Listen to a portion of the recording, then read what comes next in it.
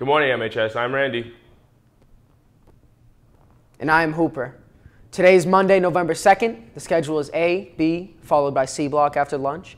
And the schedule remains the same every single day, but times have changed very slightly.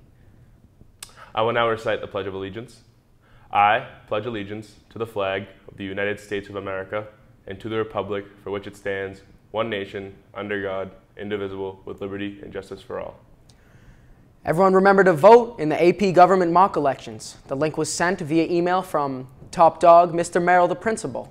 Freshmen, enter your class shirt design for a chance to win a $25 Chipotle gift card and a free shirt. Please submit your design to Mr. D by the end of the day.